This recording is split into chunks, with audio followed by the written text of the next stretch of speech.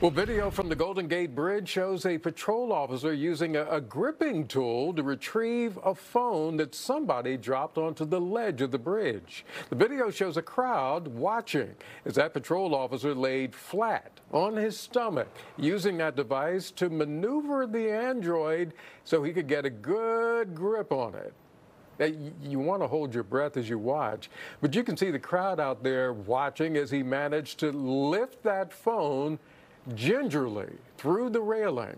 And then everybody cheered for that police officer as the girl reached through the railing of the bridge to get her phone back. Man, of all the things that officer did that day, that is the one they're going to talk about when they get home for dinner. Yeah, that's the one that made it on TV. Let's get you to where you need